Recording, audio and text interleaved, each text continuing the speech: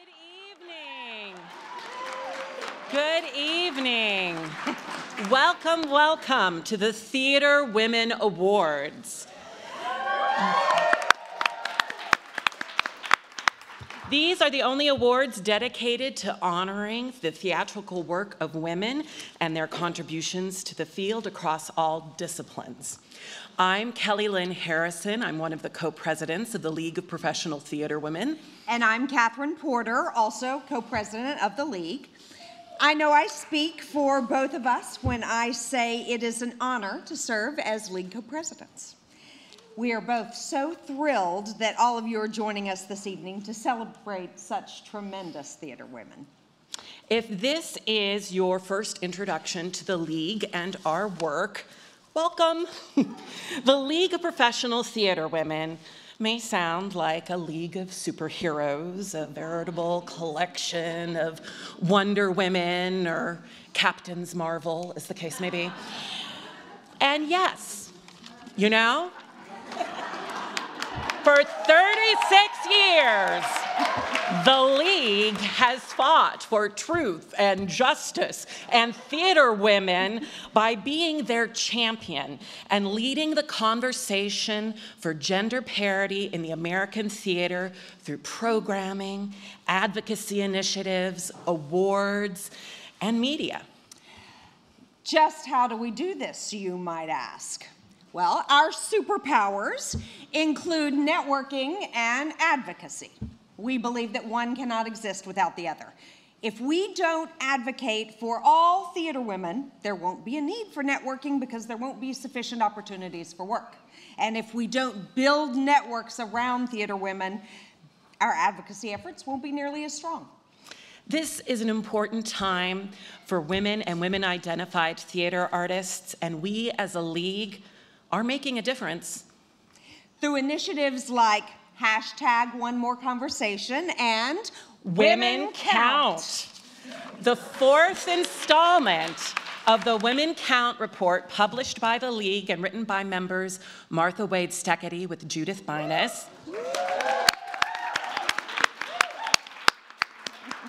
Quantifies the status of women playwrights, directors, and backstage professionals in New York City theaters beyond the Broadway district. What we learned from the Women Count report inspired the League to start the League of Professional Theater Women's Seal of Approval, which is awarded to off-Broadway companies who have achieved gender parity with 50% or better hiring practices for the playwrights and or directors of their most current season. In the Me Too era, the League has taken the position that true change cannot happen without truly equal representation in theater leadership positions.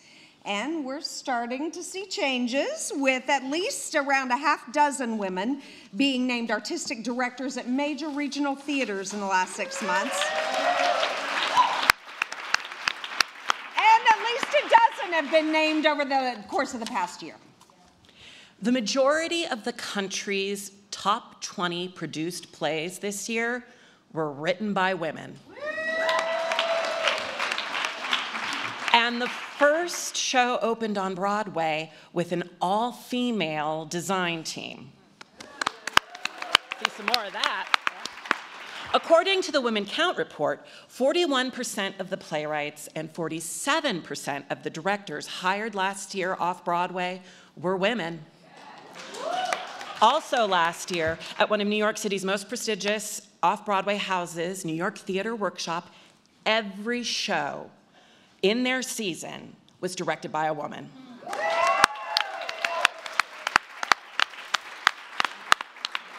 But the road to parity is a long one. And as they say, if you want to go fast, travel alone. If you want to go far, travel with others. That's why we're launching important partnerships with like-minded allies like Equity and IATSE at the Women Stage the World Women Count March. Every time a theater woman succeeds in our industry, it paves the way for more women to do so. And that kind of paving is what makes the road to parity. That's why we champion the theatrical work of more than 400 theater women annually, not just by our advocacy and networking, but on our social media. You can see some of our hashtags in your program journals, along with all of our social media handles, as well as those of our honorees and presenters. While we ask you to silence your phones, please don't turn them off. Use them to follow us on Facebook and on Twitter at LPT Women, and tweet about tonight's awards. Our hashtag for tonight is #Theater Women Awards. Please tell all your friends on social media about the wonderful women who are being honored here tonight on the road to parity. During last year's awards, the League launched its advocacy campaign, #OneMoreConversation, which, in addition to taking over on social media, included direct contact with approximately 400 theater leaders, decision makers, and educators across the country. And they were encouraged and continue to be encouraged to have one more conversation with a theater woman before making that final hire. As 50-50 in 2020 approaches, yes, time passes faster than you think it does, #OneMoreConversation is only one step in the League's road to parity, which is the theme of tonight's ceremony. The breadth and scope of this year's awardees' experience and talent are a call to action. The goal is parity. The time is now.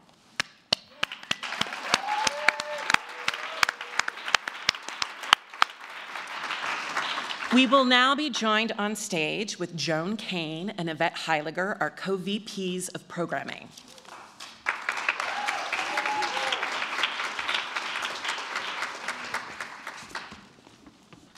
Good evening, everyone. I'm Joan Kane. And I am Yvette Heiliger. And welcome to the Theater Women Awards. Yes. Hey, Joan, did you hear Kelly Lynn say about the League of Professional Theater Women that we are a league of superheroes? I sure did. Yes, in order to do our jobs as the co-vice presidents of programming, we have to call on all our superpowers quite a bit. Oh my gosh, girl, that is so true. What is your superpower, Joan? That is collaboration. That's a good one. What is yours, Yvette? My superpower is sisterhood. Wakanda forever! Yes. That's right, it takes a village of sisters collaborating together to pull off all the programming that we do during the season to support our members. You can say that again. There's the season launch, Julia's Reading Room, Members Night Out. Theater Connections, the holiday party, oral history, my favorite, the Women's Stage the World Parade March. On her shoulders, the London trip, the annual meeting. But wait a minute, we're missing something, Yvette. That would be the Leadership Luncheon at Sardi's on Thursday, June 27th. At the luncheon, we will be awarding for the very first time the Rachel Carruthers Leadership Award. Yes. Rachel Carruthers was a theater woman who organized members of the theatrical community to support the war effort, both here and abroad, at a time when women couldn't even vote. The Rachel Carruthers Leadership Award will be given to a theater woman who has distinguished herself in exemplary service and sacrifice for a common cause. A cause which will leave our society and world better than when we found it. If you want to learn more about the Rachel Carruthers Award and all of our programming, please visit our website, www.theaterwomen.org, or you can talk to one of our lovely volunteers. They're wearing a big badge that says volunteer. We're not shy or subtle about anything, Joan. Talk about your superpowers. Even our volunteers have insignias. Let's not forget them and the other superheroes and she-heroes who donated their time and talents to make the Theater Woman Awards possible. We thank you for your joyful service. We also want to thank our hosts here at the Sheen Center for Thought and Culture, our presenters, and our wonderful awardees. Yeah. And we want to say hello and thank you to those of you who are watching us live stream via the magic of HowlRound TV, a commons-based peer-produced TV network. We also want to say hello and thank you to those of us who are watching via HowlRound on Facebook. Hey, say hey, Joan. Hey. Okay. So please be sure to follow at HowlRound, HowlRound on Twitter, and use hashtag HowlRound and hashtag LPTW tonight as you're tweeting. And also, Yvette, we want to thank our raffle donors who donated wonderful prizes which are listed in your souvenir programs. You can buy raffle tickets here tonight from one of our volunteers or online until April 1st. And please do tune in for the Facebook live streaming of winners when they're picked at 4 p.m. on April 1st. Enjoy the show.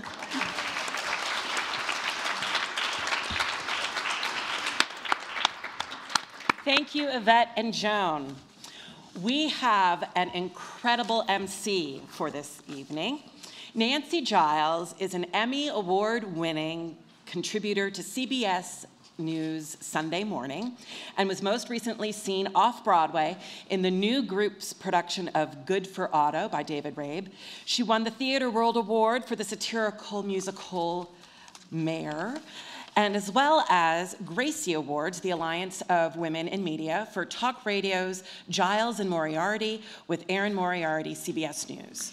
Nancy was also in the ensemble cast of ABC TV's acclaimed drama China Beach and the sitcom Delta, and was in films with director Mike Nichols and Clint Eastwood, among others. Giles toured with Chicago's famed Second City, co-created 4 solo shows with director Ellie Covan at her legendary Dixon Place, and has been a longtime volunteer with the 52nd Street Project here in New York City.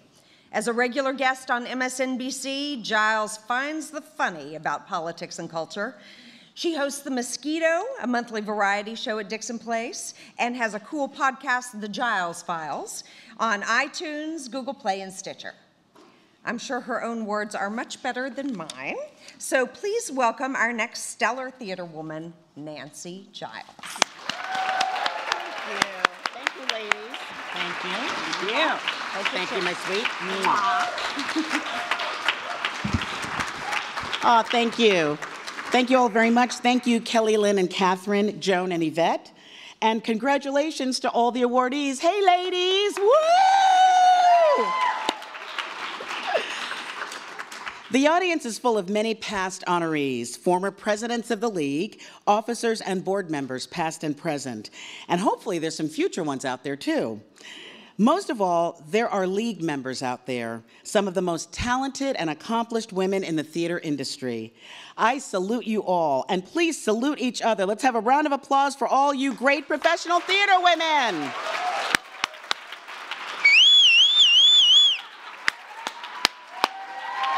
That's right. Let me tell you a little something about the League of Professional Theater Women. The League promotes the work of hundreds of theater women every year through its social media presence, including the 13 founding members of the Kilroys. We are honoring 20 theater women here tonight. Yeah, that's right. Woo is in order. Yeah, woo. The League serves over 500 members, and through its Theater Connections program, this past year, it helped connect theater women to the Manhattan Theater Club and New York Theater Workshop, as well as the Public Theater. The next Theater Connection will be with the Signature Theater on May 14th. All right. The plays of 8 playwrights were read through the Julia's Reading Room series that's named for the League's co-founder, Julia Miles. And the legacies of 3 theater women this year, Lynn Nottage, Lois Smith, and Chita Rivera, were preserved through the Oral History Project. And on May 6th, we'll present the oral history of Tova Feldshuh. The Oral History Project tapes interviews before a live audience. Admission is free. And if you'd like to attend, there's information in your journal about how to get a ticket. Sounds like a bargain, you know? Those tapes then become part of the Lincoln Center video archives at the New York Public Library of the Performing Arts. This year, 600 audience members will hear these women's stories live.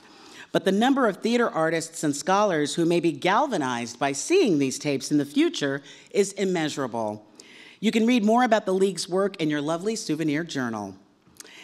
The theater women being honored tonight are incredible in many different ways. We're going to start out with the Josephine Abady Award. This award is given in memory of director and artistic director Josephine R. Abady, who was a leader of the nonprofit theater movement in the United States. The award is given to an emerging director, producer, or creative director of a work of cultural diversity who has worked in the professional theater for at least 5 years. Presenting this award is Emily Mann. She is a Tony-nominated playwright and director, and Tony-winning artistic director, and in her 29th season as McCarter Theater's artistic director and resident playwright. I think that deserves applause right there, right?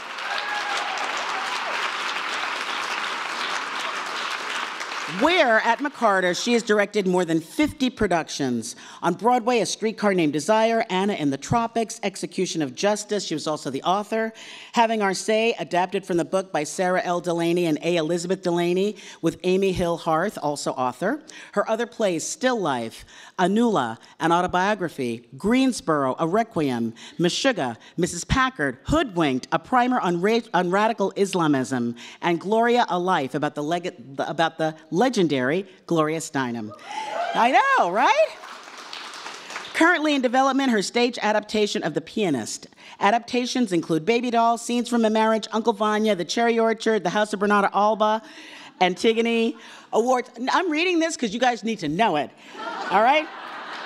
Awards, Peabody, Hull Warrener, NAACP, 7 Obies, Guggenheim, Tony, Drama Desk, Outer Critics Circle nominations, a Princeton University Honorary Doctorate of Arts, a Helen Merrill Distinguished Playwrights Award, and the Margot Jones Award given to, quote, a citizen of the theater who has demonstrated a lifetime commitment to the encouragement of living theater everywhere. Welcome, Emily Mann. Right. You know.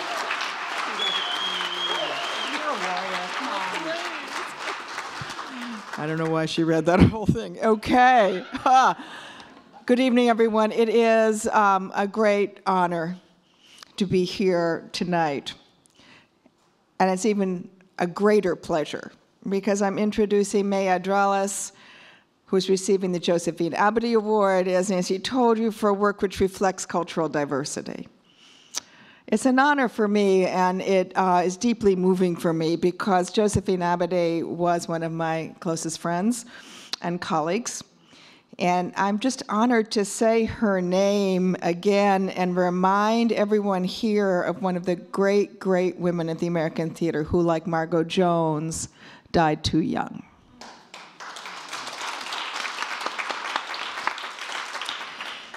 It's a great pleasure to introduce May Adrales because I have known and deeply admired May for over a decade.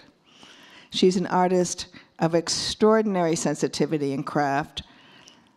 I first met her when she directed a production of my play, Mrs. Packard, with Fordham students. And she conjured an evening so powerful, you would have thought she was directing the acting company of the RSC. She got more out of those young people than I got out of a whole equity company. And I have never forgotten the genius of that particular rehearsal process, ever.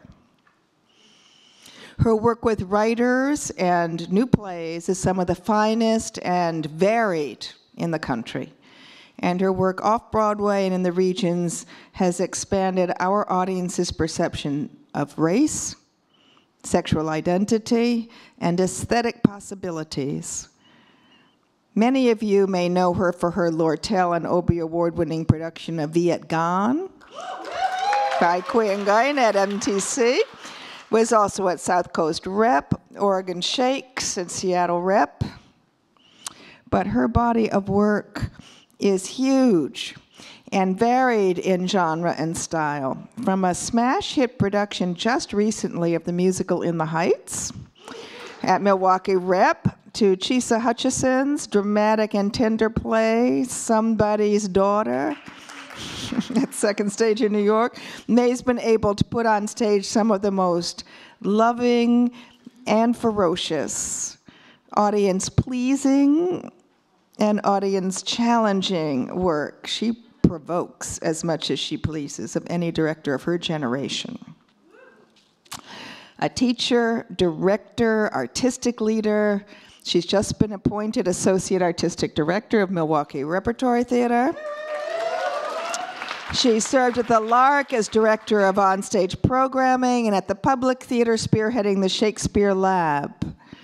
She's a recipient of the TCG Alan Schneider Directing Award, SDC Foundation's Denham Fellowship, and the Paul Green Emerging Directing Award. I think May Adrales is soon to become one of our most important artistic leaders in the country, and as well as one of our most accomplished artists. She's going to be both a leader and she's going to stay an artist. Please promise me you'll do that, May. The Josephine Abady Award, in my opinion, is at another step in her meteoric rise. It therefore gives me great joy to introduce to you the extraordinary, the exemplary, the beautiful May Adrales.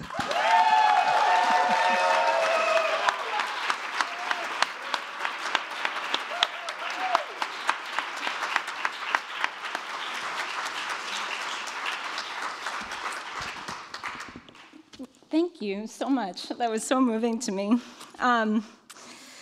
It's truly an honor to stand here amongst such powerful, inspiring women. And I just want to thank the League of Professional Women for recognizing my work as a director, but also a director who's has always tried to be the change that I want to see on stage by directing culturally diverse work and committing to telling underrepresented stories. It's a particular honor because I've been fighting to tell these kinds of stories on the American stage for the last 12 years with a lot of tenacity and fighting to create a new vision or definition of what America means to me, what America is, and what it means to be American. Yesterday was the closing of Lloyd Suh's The Chinese Lady, which inspired by the real life of Ah Fang Moi, the first Chinese female immigrant in America. And tomorrow, I begin tech of Quy Nguyen's sequel to Viet Gone. It's a new play titled Poor Yellow Rednecks, which tells the story of his parents, Viet refugees, and their struggle to survive as, well, poor yellow rednecks in El Dorado, Arkansas. Both of these stories feature strong, powerful immigrant women who fight against a system that's already stacked against them. And at a time when the word immigrant is synonymous with degrading, humiliating, violent epithets, these stories couldn't be more urgent. So with humor and love and intelligence and a revolutionary type spirit, both of these stories humanize the refugee and immigrant experience. And in telling their stories, we weave another perspective into the fabric of American culture and history, writing what has largely been left ignored or vilified. And so that is sort of a summation of the body of my work. And I think when I look back at my fight for this, I realize that the fight for equity and fairness is something that's been deeply ingrained in me. And I can't think of the exact origin of this fight for fair representation and equity. Maybe it originates from where I grew up in a really tiny rural town in Virginia that imposed a lot of limitations based on my race, class, and gender. Or maybe it's just a product of being a woman, a person who's often had to fight for a place at the table and learn the power of her own voice. It's also maybe originating from like me being a first-generation immigrant. It's fighting for visibility and equity and staking a claim in a country that is largely left out of the culture and the history. But, you know, it's also maybe because I'm also really short and I need to sort of fight for attention and to be loud and energetic. But it's really all of those things. But when I think about my work as an artist, I really credit the extraordinary women who raised me. My mother, Jocelyn, and my sisters, Joanne, Gina, and Tricia, because they taught me how to fight in both big and small ways for justice in our home, in our community, and the world at large.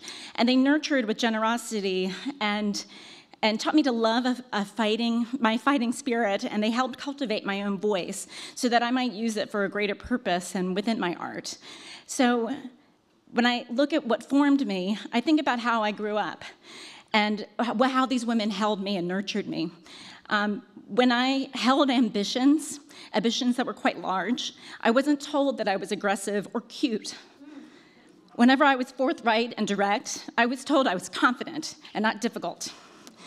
When I was bossy or assertive, I was praised as a leader or someone that had aspirations to be a leader, rather than some of the other unkind words that I've encountered when I exhibit those very same behaviors. When I was angry and emotional, I was challenged to turn that into productivity instead of merely to be nice and to be calm and to get used to a system. And so now that I'm going to be a mother myself, I think, yes, I think about language that was used to nurture me, and I want to actually create a world in which that language is used with such generosity to this next generation, not just this little one growing inside me, but also for the women that will follow me.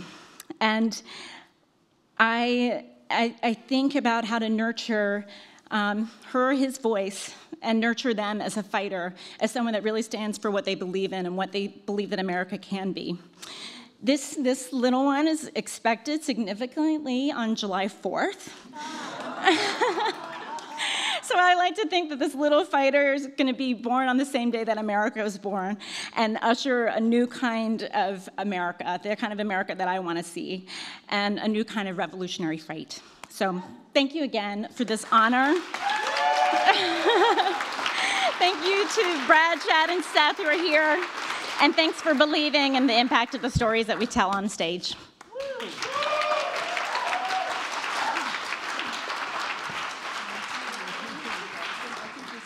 Yes, you're supposed to stand there for your photo op, okay? That's right. Congratulations, May. And before I go on to the next award, I just have to say I was reading Emily's credits so quickly that I glossed right over the fact that she's won an NAACP Image Award. I haven't won an NAACP Image Award. So clearly, Emily, I have to work with you. I got to hook up with you later. We'll talk about it. Okay, anyway, going on. I had to get that out of my system. Thank you. Okay, it's all about women power. Okay. The League of Professional Theater Women's Special Award is given to a remarkable theater woman for her service to the League and to her field. Next, we are honoring Mary Lyn Henry for her service to the industry.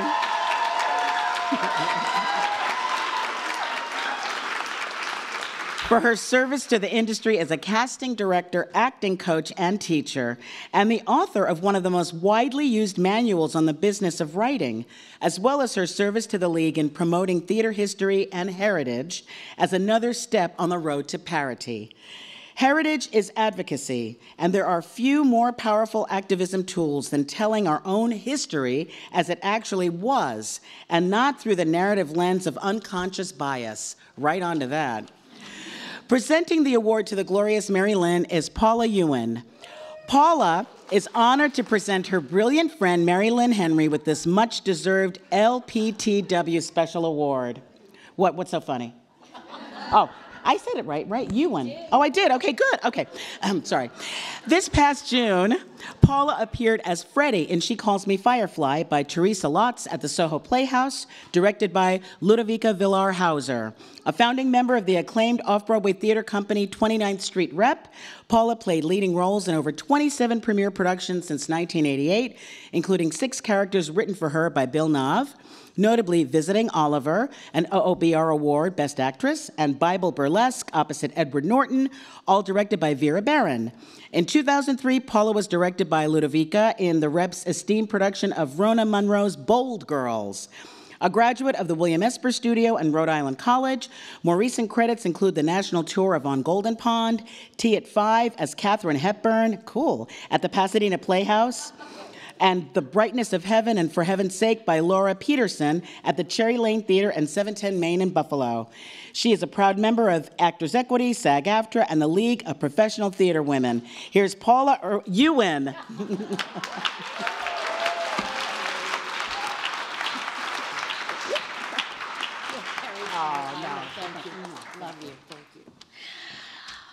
Oh, yes. Hello, good evening. My name is Paula Ewan, like I lose, you win. And tonight, I will be playing the role of the brief but spectacular presenter of the LPTW Special Award to Lyn Henry. And I might add, casting by Lyn Henry. Thank you. I've been in rehearsal for this part for about 10 years now, and yet I still feel a little shaky on my lines. No one could possibly encapsulate all that is Mary Lynn in 2 minutes.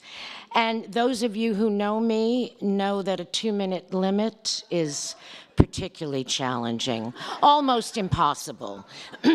Since time is of the essence, however, I will introduce our esteemed awardee in a time-honored Irish tradition. Have you heard of the gal from the Golden State? Her passion for performing began at 8.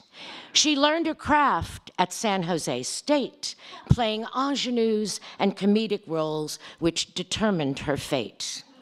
Off to D.C. and a master's degree, Catholic U and Helen Hayes too. Toured Europe and Israel, the whole USA, till New York called her name, and she's here with us till this day. Whether casting or teaching, coaching or researching, acting, advising, writing, revising, Mary Lynn is a force, an incredible resource. And ain't we lucky to have her. With spunk and tenacity, she just defies gravity. A Libra, of course, with the wings of a horse. Mary Lynn is a leader, a teacher, a friend, and we honor her this evening as Best Wishes We Send.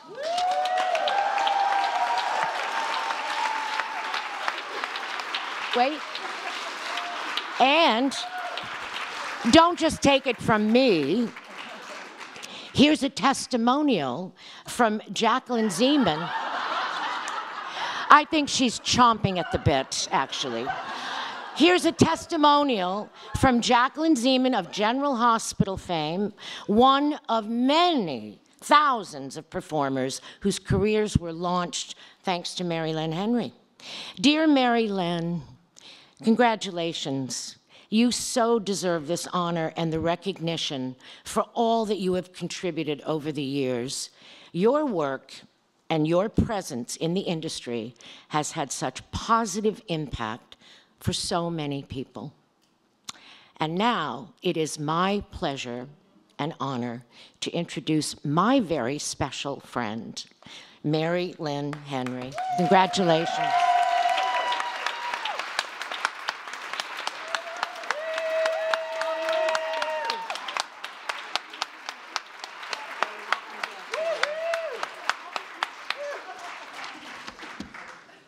A poet, who knew? It takes a village, what can I say? I want to thank, first of all, the League of Professional Theater Women, the co-presidents, the executive committee, the board of directors, all the boards I've served on, the membership, the friends of the League, and whoever I haven't mentioned, I'm sorry, for this very special award. The road to parity is paved with wonderful inspirational memories of the amazing women who have supported me on my journey. Beginning with my mother, who for over 6 decades was my best friend. So often she reminded me that beauty is as beauty does.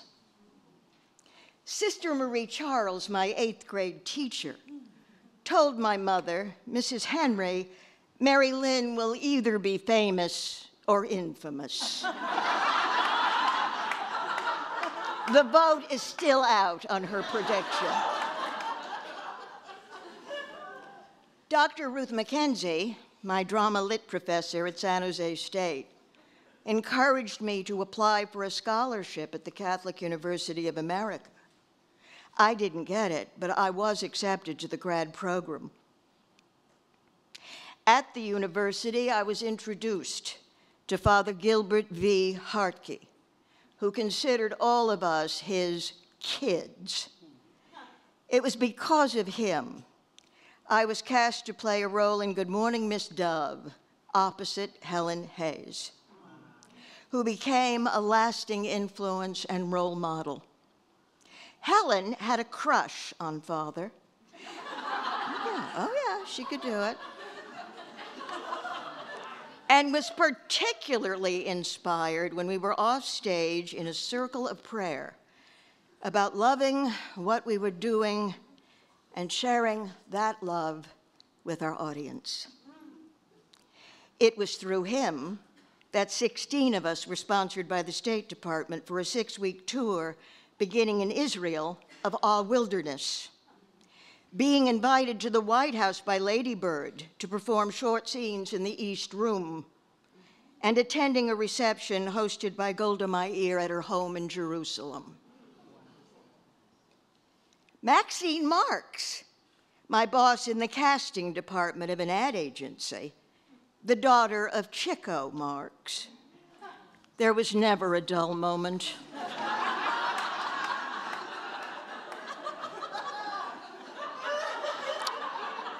Oh, Lord, people thought that she was their sister.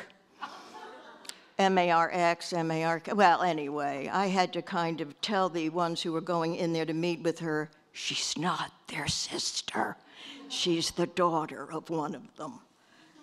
After 9 years with her, my dear friend from Catholic U Days, who worked at ABC, arranged for me to be interviewed for a new position as in-house casting director for the soaps, another woman who believed I could succeed. But there was also an extensive collaboration lasting 25 years with co-author Lynn Rogers. Together, we produced 5 editions of a book with the objective of helping actors find jobs. Helen Hayes believed, quote, the most marvelous life training course I can think of is the theater. I can also identify with her belief that if you rest, you rust. Yeah.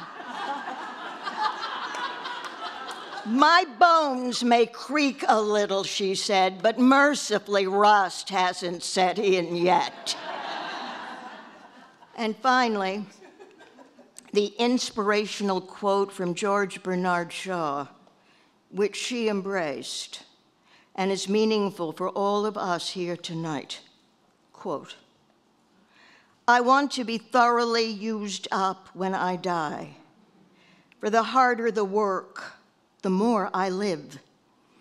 I am of the opinion that my life belongs to the whole community, and that as long as I live, it is my privilege to do for it whatever I can. Life is no brief candle to me.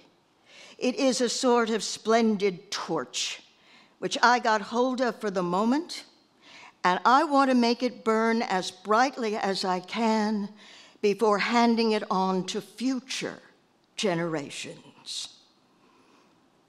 Thank you for this honor. And congratulations to all of these amazing awardees and presenters here for their contributions to the theater and to all the women who stage the world.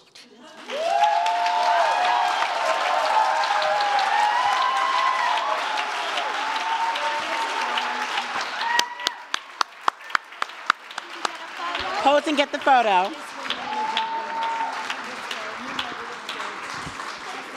You ladies, that's right. Vogue it. Come on, that's right. Yeah. All right. Thank you. Congratulations, Mary Lynn.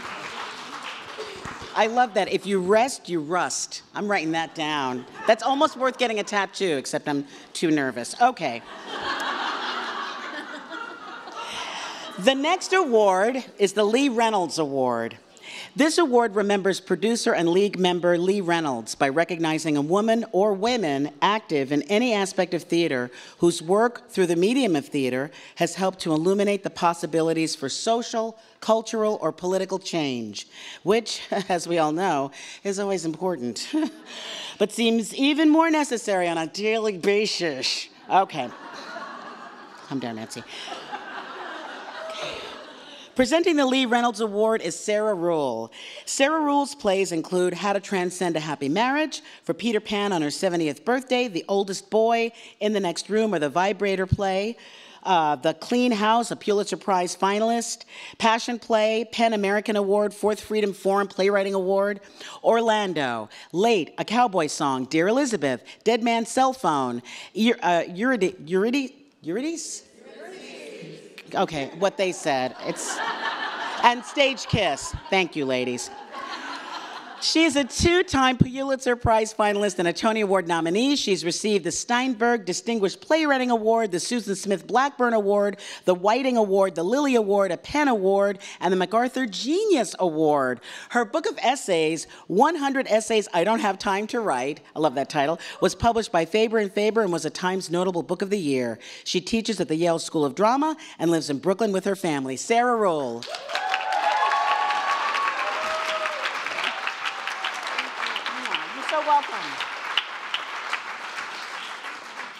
So it's an honor to be here to present this award to my friend Karen, who is a brilliant writer, funny, bold, lyrical, incisive.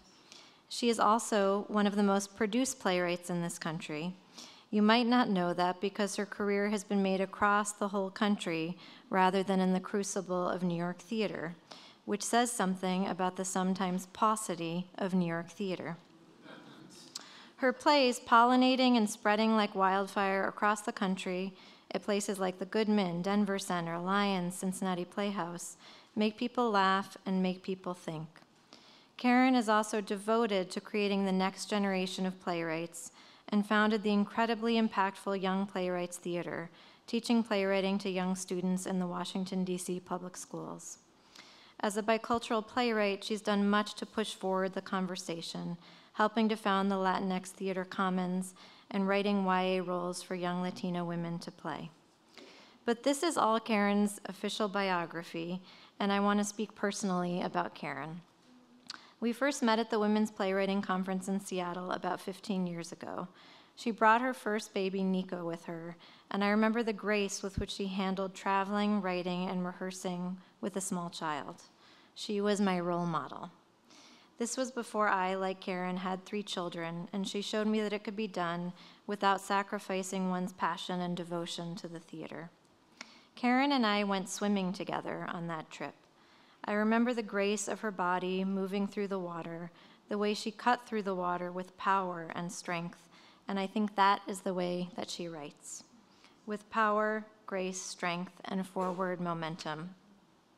On that trip, Karen and I and our other new best playwright friend, Kathleen Tolan, who's here tonight, and Julia Cho, were able to talk openly about things women and playwrights are seldom encouraged to discuss, things like money. Karen had an open, honest, get straight to it quality, and we talked about how much we made with our commissions and how much our male counterparts were making, which was often a great deal more. We talked also about how to pump breast milk while traveling for productions. And we talked about our dreams. It has been my joyous privilege to watch Karen make her dreams into reality. The great director, Ava DuVernay, has said, "If your dream is only about you, it's too small." Karen deeply understands this. Her dream includes lifting up other women, lifting up her community, and bringing catharsis and laughter to her whole wide audience. Thank you, Karen.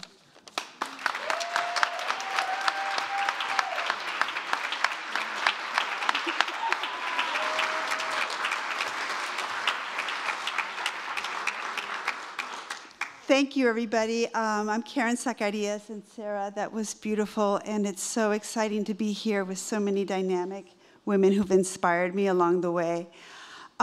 I was born in Mexico to a Mexican father who believed that women could do anything they wanted to, and that doesn't kind of always fit the stereotype of a Mexican dad. But he only had daughters, and when people said, "Why don't you keep going to get a son?" he was like, "Why should I mess with perfection?" So for you men out there, you have a big role in making us believe in ourselves, and I want to tell you that. But my father's an epidemiologist. His work was public health. His focus was the AIDS epidemic, and he must have saved and worked towards saving hundreds and thousands of lives.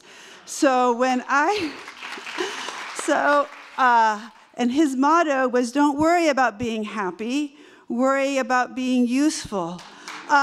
So when I wanted to become a writer, I had a big struggle with that, because what was useful about me sitting in a room and figuring out what was inside my heart? What was useful about finding a story and putting that on paper? What was useful about the indulgence of being an artist? That's how I felt about it.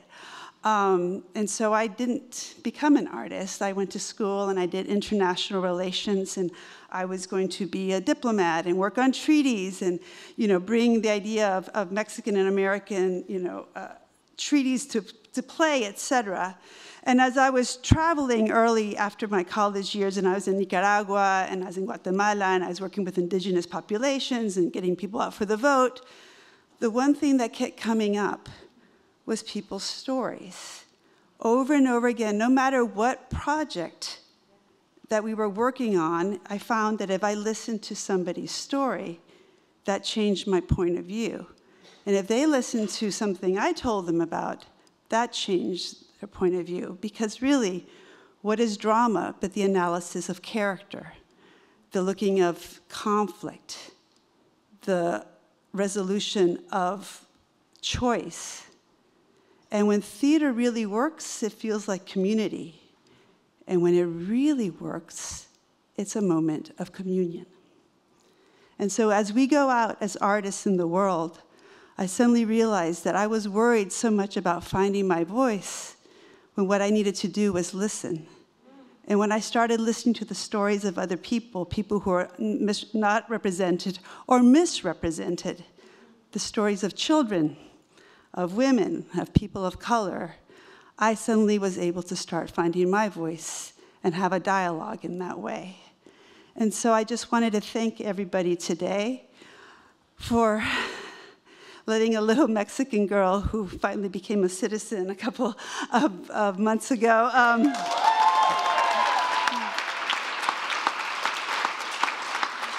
realize her dream of becoming a diplomat, because really, theater has been the best passport to the human condition, and I've made the best friends and colleagues, and it's an honor to be here today. So thank you.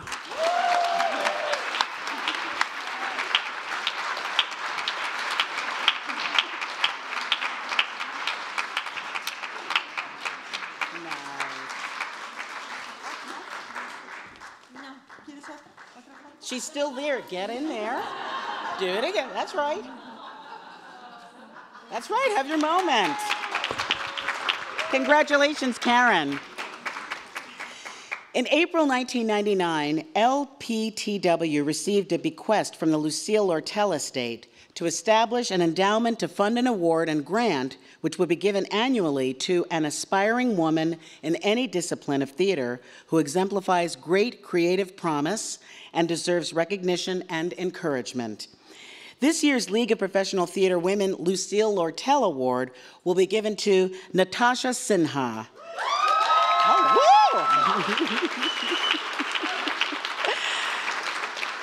Presenting this award is Paige Evans. Paige Evans became Artistic Director of Signature Theater in July 2016. Ms. Evans programs, commissions, develops, and produces 6 plays each season by Signature playwrights in residence, and has brought 4 new writers to Signature for residences since her tenure began. Stephen Adley Gurgis, Dominique Morisseau, Lynn Nottage, and Dave Malloy. I know, right? In the past 2 seasons, Signature Productions and artists have won MacArthur Genius Fellowships, Lortel, Obie, Drama Desk, and Actors Equity Awards, and Signature received the 50/50 Award for Gender Parity for both its 2017 and 2018 seasons. That's right, give it up. That's great. Prior to joining Signature, Ms. Evans was Artistic Director of LCT3 from its inception in 2008 until 2016. Paige Evans.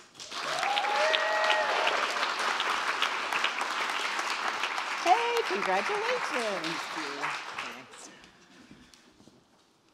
Thank you. I'm honored to be here tonight and to be introducing Natasha Sinha. Over the past 10 years, Natasha Sinha has worked tirelessly and passionately as a producer and dramaturg focused on new plays and musicals. In her roles at Barrington Stage, LCT3, and now at Signature Theater as our Director of Artistic Programs, Natasha has championed an eclectic range of exciting new voices, offering a platform to artists from historically underrepresented communities whose voices have not been heard enough on American stages. Natasha also co-founded the Beehive Dramaturgy Studio, and through both her freelance and staff dramaturgy and producing work, she's built strong relationships and trusting relationships with a whole range of talented artists who are pushing the boundaries of traditional style and content.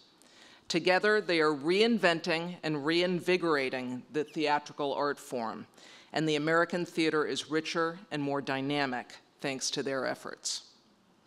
I've admired Natasha since I first met her when she graduated from college, and we had coffee, and she spoke so passionately and so insightfully and with such taste about the work that she admired. And she told me that she had been sneaking into New York from Long Island all through her high school to see things that she loved. And she really had such insight and such clear views about what she responded to, the work that she responded to. It really struck me, which it's very unusual in someone so young. So I'm delighted that the League of Professional Theater Women is recognizing her tonight with its Lucille Lortel Award for a woman who shows great creative promise and deserves recognition and encouragement. Natasha certainly does, and she certainly does deserve it. Thanks to the League of Professional Theater Women, and congratulations and well done, Natasha.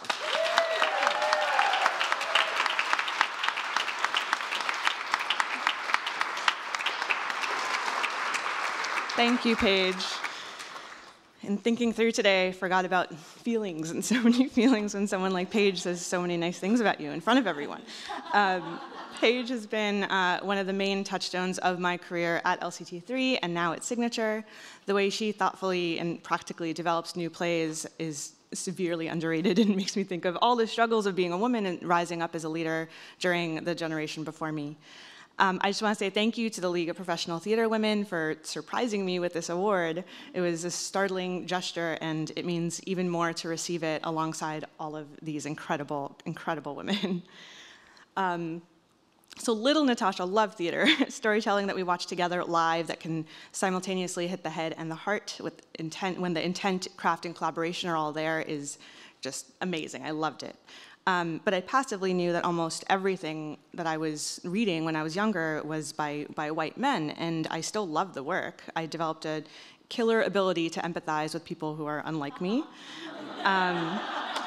And there was no moment of rage towards lack of representation or a battle cry for diversity. I didn't wish theaters would ask, who are the female writers? Who are the writers of color?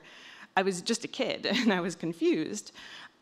This reality translated to me as, oh, people who look like me must not be good enough to get to the mainstream of theater. It was a simple and terrible line of thought. I assumed I'd be some weird doctor who bought theater tickets all the time, which would kind of be fine because I would see theater all the time. But now, as a female producer and dramaturg of color in New York City institutional theater, who now knows about systemic racism and internalized misogyny and performative wokeness and all of these things, I prioritize rigorously supporting these artists on their own terms. That's what a very narrow demographic has been allowed to do for so much of American theater history, and I think it's our time.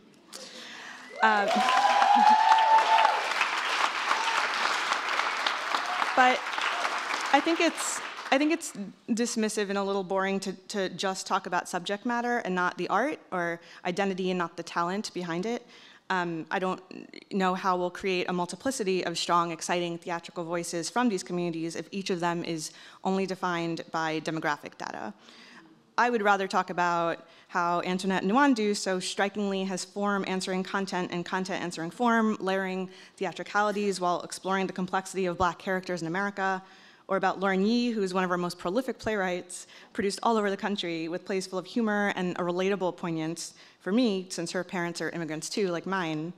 There's Grace McLean portraying a little girl broken by medieval patriarchy by having 3 separate actresses playing that fractured little girl and speaking in a stylized speech, and the gorgeous strangeness of that matches her innovative contemporary score for this upcoming musical that's gonna happen at LCT3. Then there's Shakina Nafak, who has lived more extraordinary stories in her life than most, and shockingly also knows how to articulate them into theater that I've literally watched drastically change someone's mind over the course of one performance. There's Sylvia Corey, who uses the most economical of language to subvert what many assume about Syrian women, allowing them to be full, flawed, funny, and real.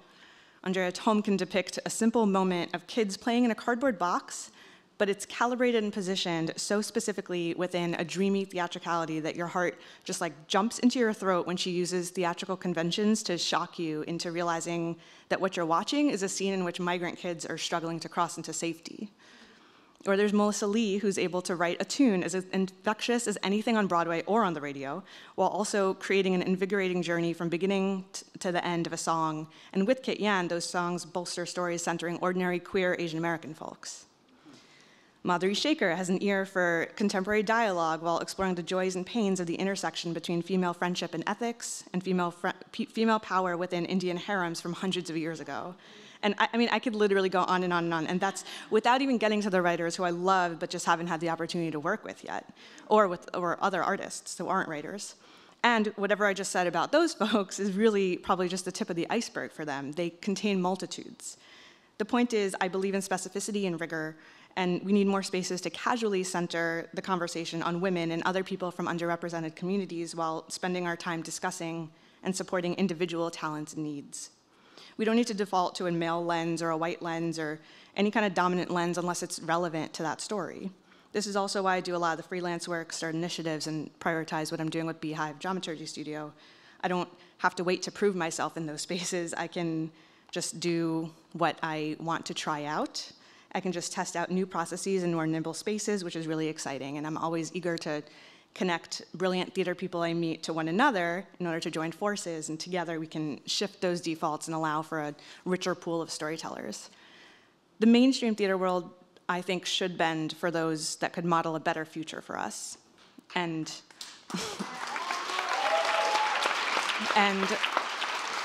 these artists can reflect back the untold truths we haven't yet heard and offer fresh perspectives on things that we maybe have been hearing about for thousands of years.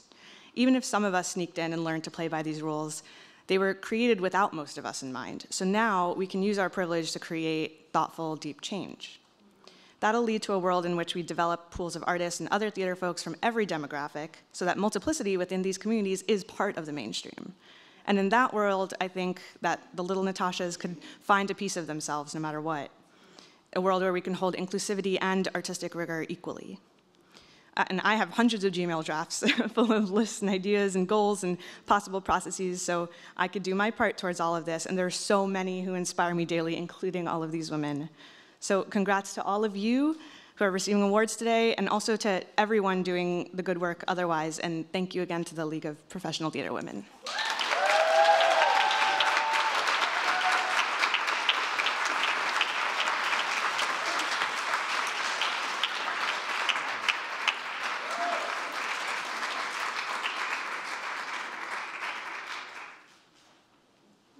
Well done. Congratulations. Congratulations, Natasha. Tonight, the League is honored to give Joanne Pottlitzer its special award for her services to the industry as producer, translator, and archivist of Latin American theater, and her contribution to the League in establishing an international committee. Theater is global and a collaborative communal art. In an era where there are loud calls for isolationism and the highest level of government rate different cultures on a sliding scale based on economics and the color of one's skin, it is more important than ever to connect with our global, international theater women sisters. As we said before, we don't walk this road alone. Presenting Joanne's award, we have Alexis Green. Alexis is an author, editor, teacher, and journalist, and was a co-founder and first president of Literary Managers and Dramaturgs of the Americas, LMDA. Give it up. Her books include the biography Lucille Lortel, The Queen of Off-Broadway, and The Story of 42nd Street, written with the late theater historian Mary Henderson. In 2008, she took a sabbatical from theater to be public relations director for Community Environmental Center, a nonprofit dedicated to making New York City's residential buildings green. Post-CEC, she helped edit Yvette Halinger's dynamic play collection, What a Piece of Work is Man. And she has just finished a biography of the playwright, director, and longtime artistic director of the McCarter Theater, Emily Mann. Alexis has been an LPTW member since the 1990s. Alexis Green. Hello.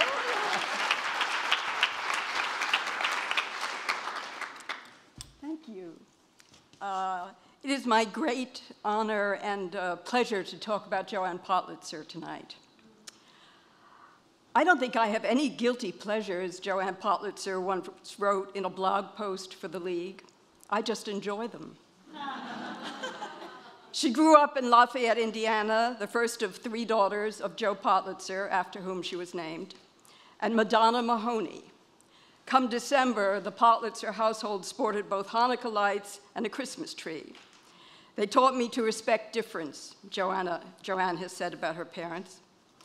But Joanne told me recently the theater really became her family. First came acting at Purdue University in Lafayette. Her first role is Mamie in a radio broadcast of Sophocles' Antigone. From then on, she was hooked. She played Laurie, the feisty romantic heroine of Green Grow the Lilacs, Gertrude in a famous production of Hamlet. When people knew I was trying out, no one else did, she told me. I loved to act. She learned to speak Spanish at Purdue, and during a summer in Mexico City when she was 19, she developed her passion for other cultures.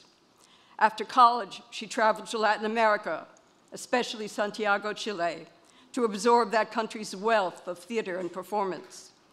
Not surprisingly, when General Augusto Pinochet came to power in Chile in 1973, helped, I might add, by a US-backed coup d'etat, Joanne would be persona non grata. The Chilean playwright Benjamin Gallimiri has said, culture was seen by Pinochet as an act of terrorism. She came to New York in 1964, and in 1967 founded the Theater of Latin America, or TOLA. And as TOLA's artistic director, she began orchestrating arts exchanges between Latin America and the United States. TOLA produced more than 30 plays off Broadway, concerts at Avery Fisher Hall and Carnegie Hall. TOLA also brought Augusto Boal's Arena Theater of Sao Paulo to St. Clement's Church and then to the Public Theater. And in 1979, TOLA produced the first Theater in the Americas Festival at the Kennedy Center in Washington, D.C., at La Mama here in New York, and at the O'Neill Theater Center in Connecticut. Shortly after the League of Professional Theater Women was born in 1982, the League invited Joanne to become a member. And with her organizational skills and dedication to bringing together artists of varying backgrounds and voices, she soon became a co-vice president and a board member. She helped steer the oral history program, headed the membership committee, and in 2003 conceived and for 3 years chaired the International Committee, which has made the League a force for women in theater all over the world. Tonight, the League celebrates Joanne Pottlitzer for her many accomplishments and also for her vision. She has always seen theater as an art that brings cultures together so that we can relish each other's creativity and learn from each other's methods and styles of performance. She has demonstrated that a country's theater is both unique and universal. Unique in terms of language and imagery. Universal because theater is an art that arouses emotions and ideas which we can all share, no matter where we come from. Tonight's theme is parity, and I believe we can all agree that women in theater need to be recognized and compensated to the same degree as men in theater, right?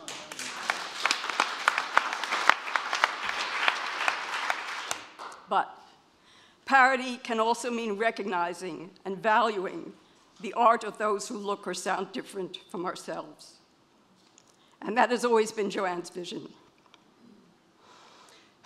Today, when fear and hatred of the other seem to have infested the world around us, Joanne's democratic vision inspires us with its boldness and its curiosity and its humanity.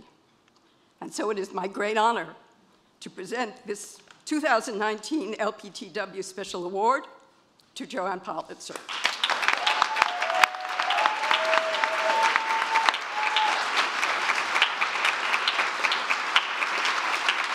Wow, thank you. And this is a wow occasion for me. I'm truly honored, and I thank you so much for this award. If I were to look at my career as a play, Act 1 would be Tola, Act 2, The League, and Act 3, my book, Symbols of Resistance, about the influence of artists on the political processes, and the play I'm developing based on the book. I hope there will be an Act 4, and maybe even an Act 5.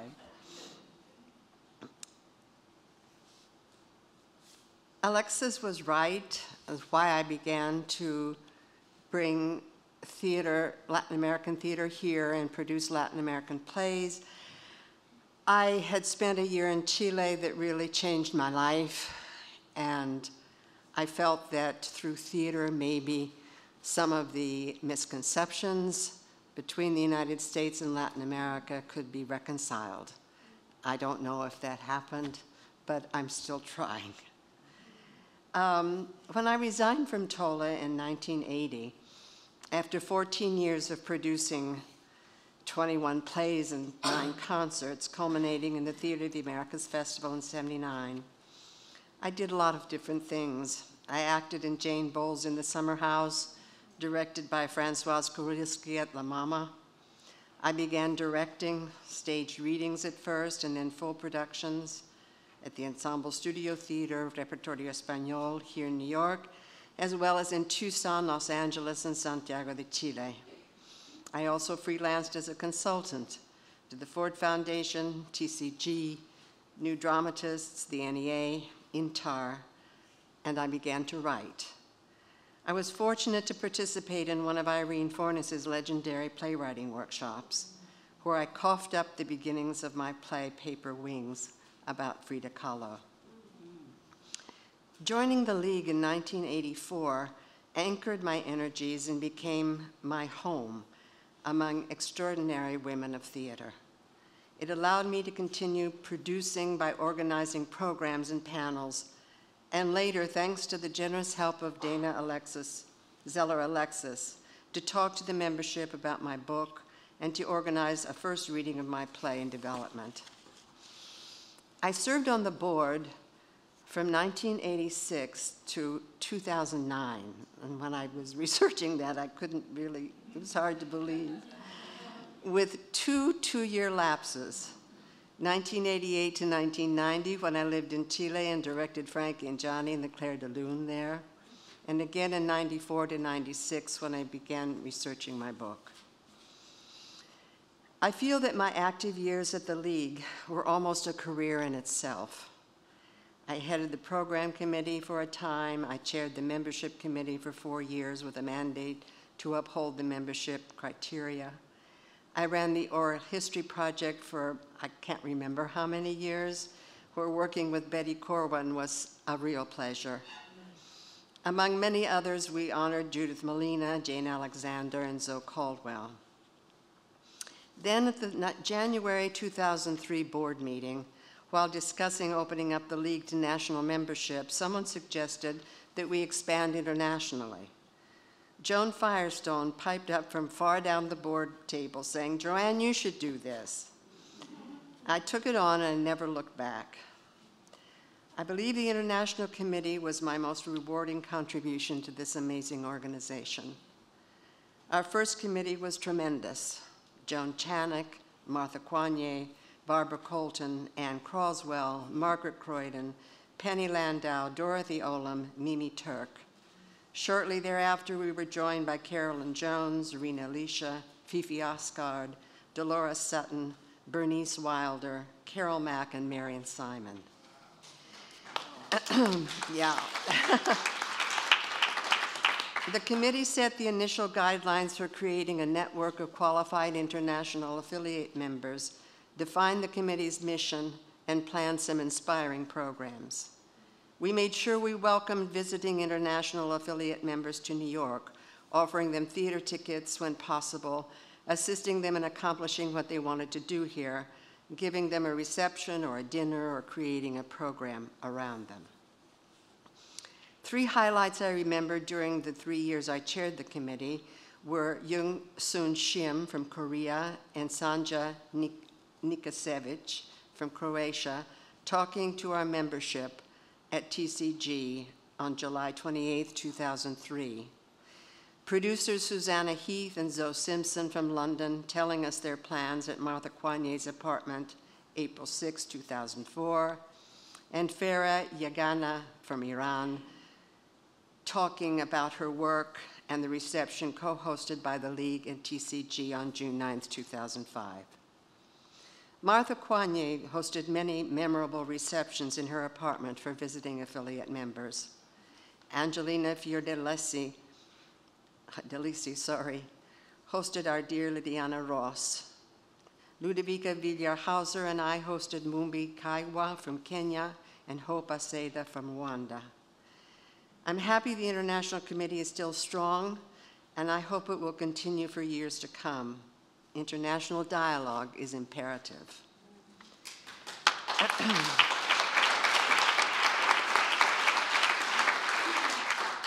Over the years, I have met and worked with remarkable women in this league, both here and abroad, and I've made lasting friendships. The organization has been an important part of my life. Thank you all for this honor.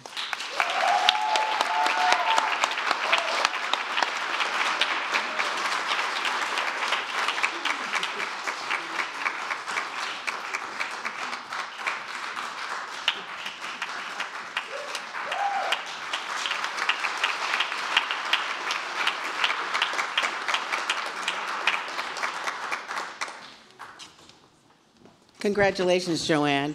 The two of them backstage were like talking politics, and I loved it. I was listening. It was passionate. I loved it. Okay. The Ruth Morley Design Award was initiated in 1998 in honor of costume designer Ruth Morley, one of the profession's leading designers for theater and film, who also served on the League's board of directors. The recipient of this award, Mimi Lien, oh, I hope I said that right. I did, yes. Well, okay. Mimi Lien will receive a framed original print of one of Ruth Morley's designs.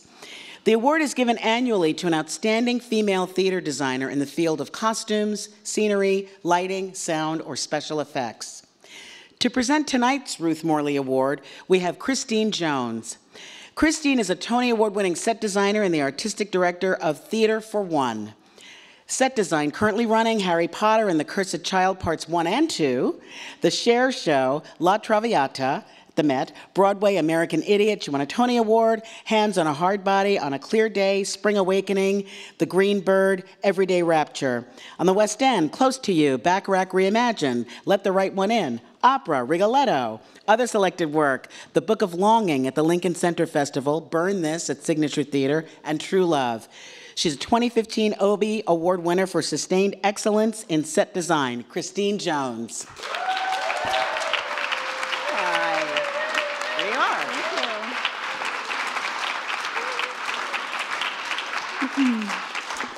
Hello, everybody. So I had the great privilege, I can remember it clearly, and I don't remember a lot of things, but I do remember very clearly the first time I met Mimi was at my studio, and she brought her portfolio to show me, and she presented her undergraduate architecture thesis, for which she had decided to design a cemetery. And what struck me immediately was how empathetically she thought about what a cemetery might be. And the project was much more about what that installation was for the mourners and for the people who were experiencing it. And right away, I knew there was something really special about her. She went on to become my student at NYU, and upon graduating, spent a very brief time assisting me in my studio, because soon enough she was doing her own projects. And at that point we saw less of each other because set designers aren't ever in the same room. So at that point I became audience to her amazing accomplishments. When I was looking at her bio and resume to prepare for today, the list was extremely long. But particularly notable, Mimi became the first set designer to be a recipient of the MacArthur Genius Fellowship.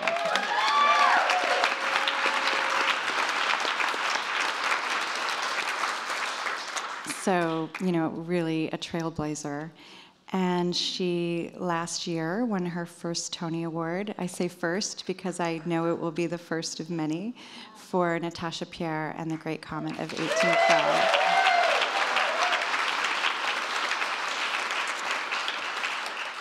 And she has won an Obie Award, as was mentioned, for Sustained Excellence in Design. And that seems premature, but I'm sure that she's already had a very robust career, which is amazing. I read in an interview that Mimi is interested in the blurring of art and life. And this is evident in her designs, which sometimes obliterate the proscenium. It's also evident in the choice that she made to found Jack's performance space with her husband, Alec Duffy. And the mission of Jack is to fuel experiments in art and activism, collaborating with adventurous artists and our neighbors to bring about a just and vibrant society. That is what a genius does. In a book I believe Mimi is fond of called The Poetics of Space, Gaston Bachelard says, "Daydream transports the dreamer outside the immediate world to a world that bears the mark of infinity." Mimi's work transports us from the immediate world into a realm of fictional architecture in which actors and audience share an embrace and sometimes a shot of vodka. Mimi, congratulations.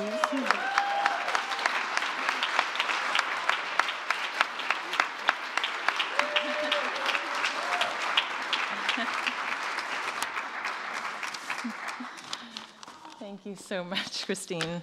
I'm so incredibly pleased to be presented this award by you in particular, because you have been a singular inspiration to me since my early days of attempting to be a set designer. As you alluded to, I too remember that meeting incredibly vividly. It's like, in that summer I assisted you while I was in grad school when I didn't know anything about designing for theater. I learned so much just by working alongside you, not only about design, but also about life.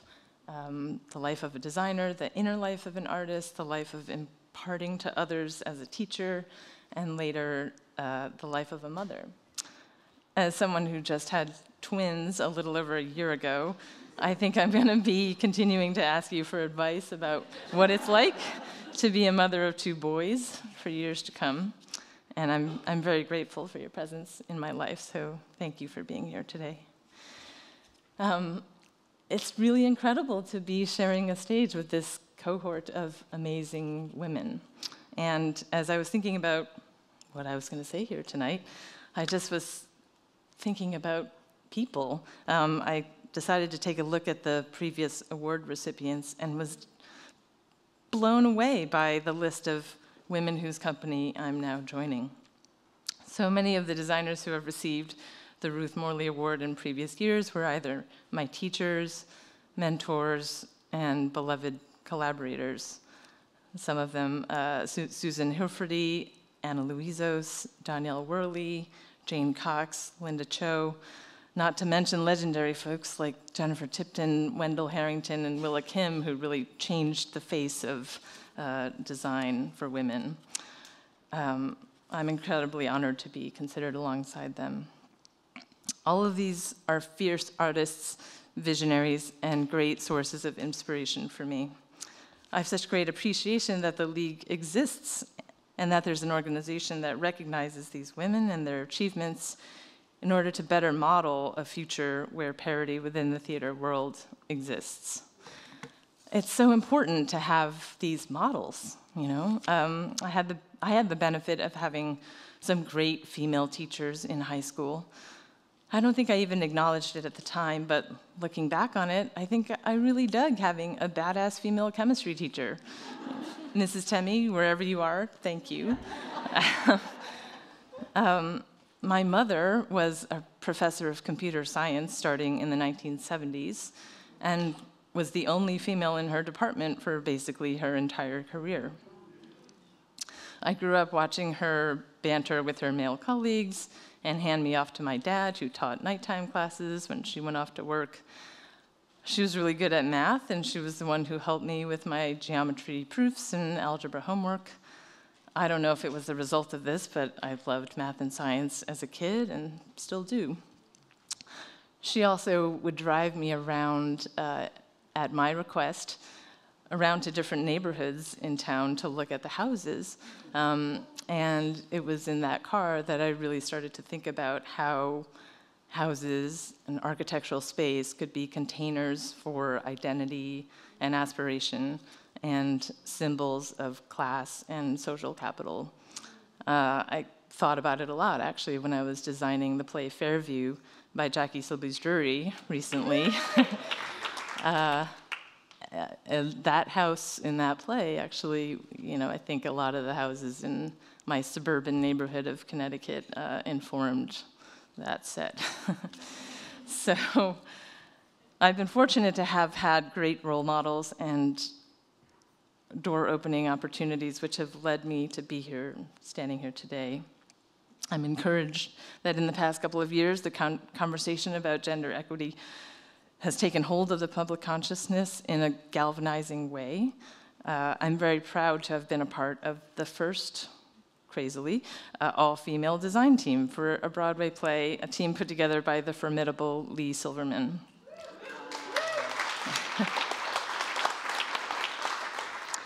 I want to thank all of the women who have lifted me up by serving as inspirations, teachers, collaborators, and friends. I also want to thank my husband, Alec Duffy, as Christine mentioned, who's not only a great warrior for gender and racial equity through his work at Jack, but is also a very effective and affectionate wrangler of twins and has supported my work unwaveringly for all these years. So thank you so much to the League of Professional Theater Women. I'm so honored to be receiving this award today. Thank you.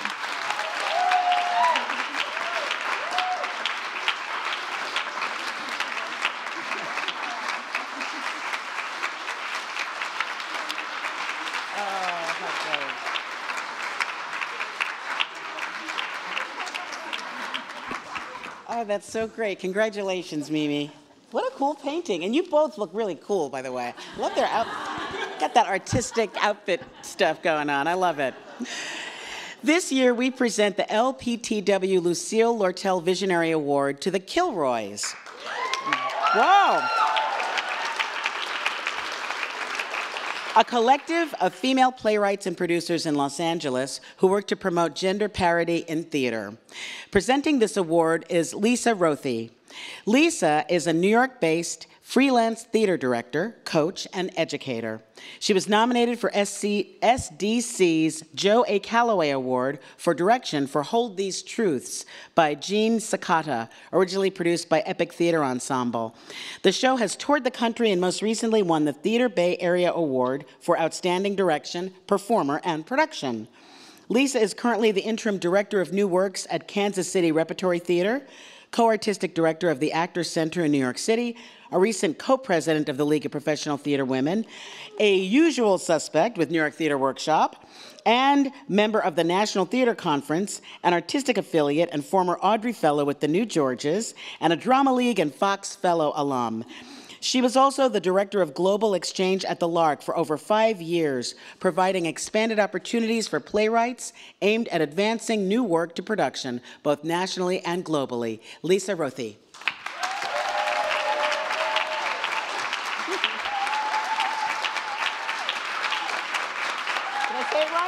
Oh, I can't believe it. Thank you. That was incredible. Thank you. You're welcome. Thank you. Nobody says my name right. So thank you. And I'm normally no more analog than this, but I had to make a change and I didn't have a script, so here we are. On behalf of the League of Professional Theater Women, I am honored and beyond thrilled to have been invited to present the Lucille Lortel Visionary Award to the Kilroys. Founded in 2013, the Kilroys are named after the iconic graffiti tag, "Kilroy was here," that was first left by World War II soldiers in unexpected places, playfully subversive way of making their presence known. For those of you who don't know, from their website, and this is, I quote, I'm just going to quote from your website, the Kilroys are a gang of playwrights and producers in LA who are done talking about gender parity and are taking action. We mobilize others in our field and leverage our own power to support one another. And the tagline for the Kilroys, which I love, is "We make trouble and plays." That's pretty great. Nice, very catchy. I first heard about the Kilroys 6 years ago when I was on staff at the Lark with the inspiring May Adrales also. The staff was invited by this group of 13 activists to name a few women playwrights who had had none or one productions of their plays produced. And I remember it was just an extraordinary moment to sit around and actually go through all of these playwrights and begin to think about these amazing women that we loved and whose work was not getting produced. So this group banded together, this group of 13 banded together to create a powerful, powerful force, working toward gender parity with an abundance mentality. I love that. And their work with deceptive simplicity, and if you've done any work in not-for-profit arts administration, you know that deceptive and simple are really operative here. But their work consists of publishing a list of plays each year written by women, trans, and non-binary playwrights. So following a survey of hundreds of professional artistic directors, literary managers, professors, producers, directors, and dramaturgs, this list includes results of un- or underproduced plays by female, trans, and non-binary playwrights and serves as a tool for ending the systemic underrepresentation of these playwrights in the American theater. And in an article published last year, around this time, by Kate Bergstrom, Kate noted that there is data that over 27 of these original 49 plays on the list were produced, that there was heightened interest by producers, agents, and national theater institutions in playwrights whose plays were and are included as part of the list, and multiple schools have created classes and curriculum based on the list. And I thought this was pretty impressive, that in a survey of previous list playwrights, 95% of respondents reported an increase of requests for their plays, and 80% reported subsequent productions at notable theaters across the country. So thank you. Thank you, thank you, thank you. Thank you. So you can read the short bios of all these amazing founding members in your program, but I'm just going to say their names out loud here. They are Zakiya Alexander, Becca Brunstetter, Sheila Callahan, Carla Ching, Anna Feinberg, Sarah Gubbins, Laura Jackman, Joy Meads, Kelly Miller, Meg Moroshnik, Daria Palatin, Tanya Siracho, and Marissa Wegersen. Thank you. Let's applaud. Right? Did I do it right? Did I say it right? I love me a good Polish name, but it's not Gregerson.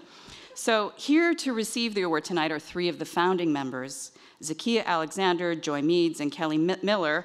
And please join me in celebrating these powerful, passionate, badass, and playfully subversive humans making a radical difference in the American theater. Thank you.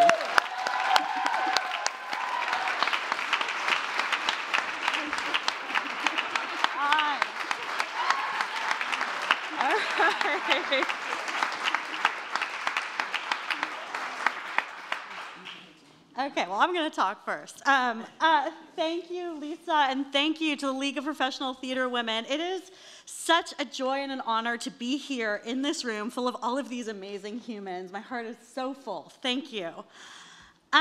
So I'm a literary manager, which means that for the past dozen years, I've read several hundred plays a year. And that stack of plays has taught me so much.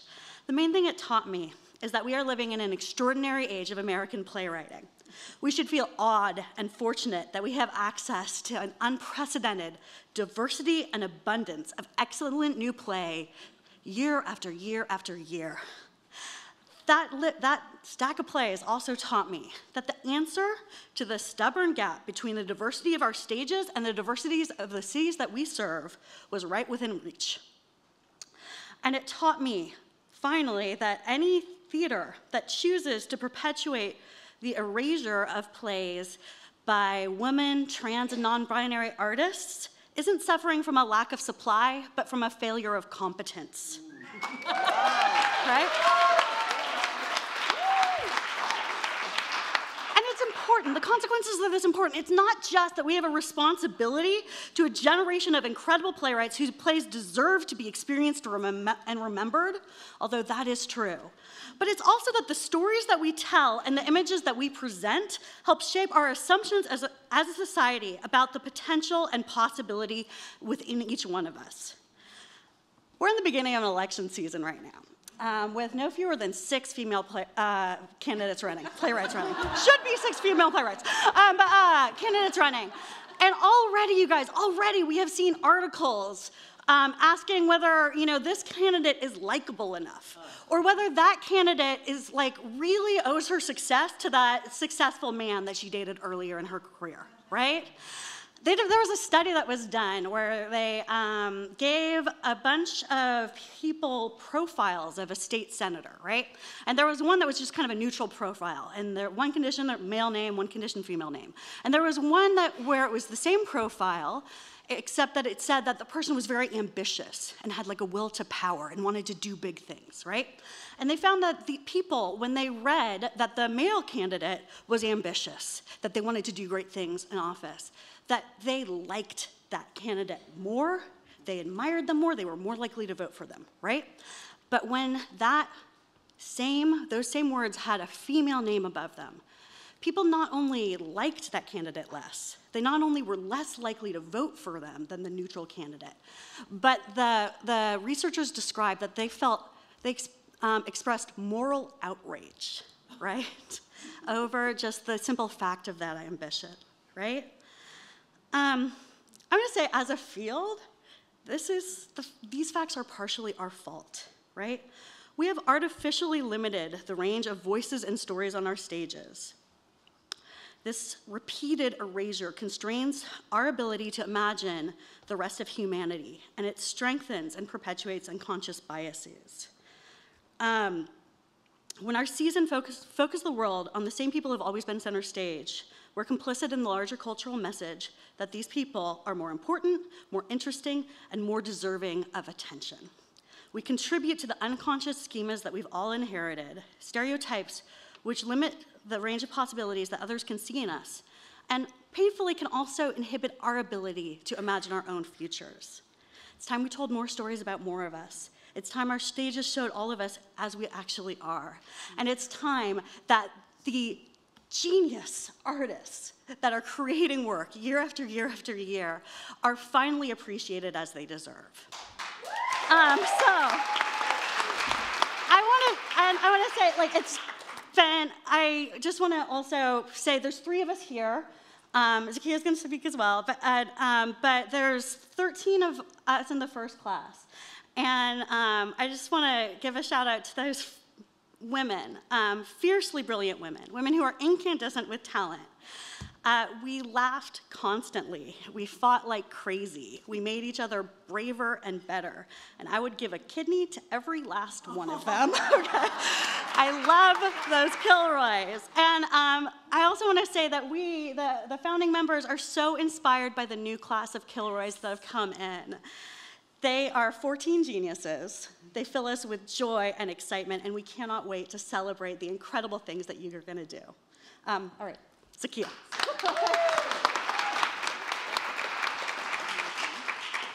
It's such an incredible honor to be recognized for being a Kilroy and to share the stage with these remarkable women. So thank you for having us here. When I was 16, I won my first major playwriting award, the Young Playwrights Award. And at a very young age, I was hooked. Fast forward a few years, and I'm enrolled as a playwright at the Yale School of Drama, where 4 playwrights a year were accepted. I had earned my way into a small community. I assumed everything else would be easy because a play is neutral. The best play gets produced as long as you are invited into the room. Now, all that was left was to write the best plays I can, and when that play is good enough, it'll be produced, right? Instead, what I experienced throughout my playwriting career was more confusing. Although I was trained at the best institutions and taught by inspiring teachers, no one ever pointed out the obvious. Almost none of the successful works that were being produced were written by women, not to mention a Black woman, or simply a woman who wasn't white. Even at Yale, I was the 3rd Black woman to be accepted as a playwright. So although I was being trained to think that the play is the thing and that we were all equal / had the same chance to be produced, no one taught me that this was not necessarily true if you were a woman or a Black woman playwright. However, my naivete did not let me clearly see this issue. If I had, how could I have continued to persevere? Why couldn't I have a career like Sam Shepard or Brecht? All I had to do was write the best play. The one thing I had never considered is who deems something to be the best. I was slowly becoming aware of the plays produced in New York City, and holy shit, most were written by men. And upon closer examination, most were white men. How did I never notice before? How was I so in love with theater that I missed the most basic of facts? I was becoming frustrated, and I realized by having drinks with writers and lit managers that we all complained of not being seen. We were all aware of that thing that happens when only one woman is produced a season. That feeling as a woman, and especially a woman of color, you are in direct competition with another woman of color. Only one of us can win. Only one story from a female perspective. That's all there is room for. The scarcity model was consuming us, and worse, pitting us against each other. I wondered, where were the writers I grew up with were? Where was Naomi Wallace or Naomi Izuka? How come Paula Vogel wasn't on every season like her male counterparts? What about Adrienne Kennedy? How come the women I most responded to have seemingly been left behind? If there is not room for them, is there even room for me? With all these thoughts percolating, a bunch of writers and producers found ourselves in Los Angeles. Expats from our own theater communities. We had the same convo that we know most women in theater have everywhere. The difference is, this time we wondered how we could fix it. The Kilroys grew with an intention to bring parity to American theater. We decided to answer the questions debated in pointless town halls and internet debates. We wanted to show artistic directors, theater makers, and ourselves the wealth of underproduced work by women, trans, and non-binary playwrights. We wanted to give a resource for what was seen as a lack, but we all knew was abundance. We wanted to bring action without explanation. We wanted to make noise. And we weren't even sure that anyone was ready to listen. And so we started the list, a resource of plays vetted by theater makers across the country, a list that had no rules except to showcase the plays by women, trans, and non-binary artists, plays that deserve to be seen, heard, and produced. We also started with data so we could see where we started and how far we go. Statistics are real. They are unemotional, cold, hard facts. And what we've learned is, despite our best intentions, the needle on parity is moving slowly, which is why we know the Kilroys' work isn't done. As a woman of color, the numbers are particularly illuminating. From the Lilies that Count, 3.4% of women of color are produced. Let me repeat, 3.4%. A number that was missing from my education, but validated what I felt during my career. I was taught that my work was valued the same as my peers. However, statistics tell me otherwise. The numbers show me that it's bigger than the best play. This is about gender and white supremacy where I least expected it, in the theater. A world where we often pretend is paradise, and maybe it is paradise if you're a white man working. However, it is necessary for women to know these facts so we can make the informed decision to stay in this industry or not. It's important to know what we are up against, and it took working as a Kilroy for my final layer of naivete to dissolve. On behalf of the Kilroys, I'd like to thank the League of Professional Theater Women for honoring our work. It's actually weird to stand here because this was never about us. It was about improving our industry, and we intentionally stepped back to let the work speak for itself. For 5 years, with little money and lots of heart, the 13 of us did something we hoped would better the field. We jokingly say we all committed the equivalent of the time it takes to write or produce a play to do this work. But after 5 years, we wondered if we should disband. Was anything changing? Not to mention our careers and lives were getting busy and our time was stretched thin. And more than anything, we didn't want to become a root organization because in our opinion, institutional organizations have already failed us. But we couldn't ignore that making it to the Kilroys list was a rare validation in theater in a theater world that does not validate easy. Early on, we found Paula Vogel was just as excited to make our first list as emerging playwrights. Validation was necessary in big and small ways. We realized we started something that was bigger than us. So this year, we have a new class of Kilroys ready to take our mission to the next level, and some of them are in the audience today to celebrate with us. I'd like them to please stand so we can give them a round of applause.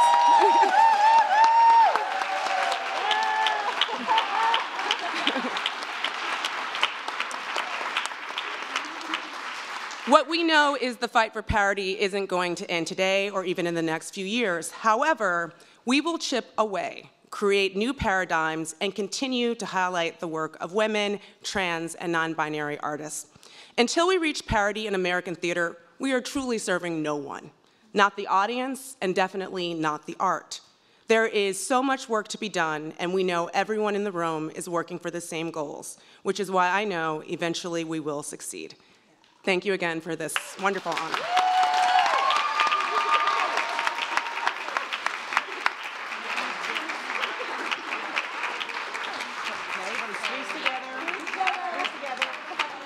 Gotta get your photo on, that's right.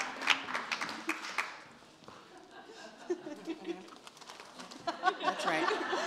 Kilroy it up, that's right. Woo! Congratulations to all the Kilroys and Zakiya, Joy, and Kelly. That was inspiring. Our final award of the evening is the Lifetime Achievement Award. This year, we have the great honor to present it to, and I am honored to even say her name, Graciela Daniele. That's right.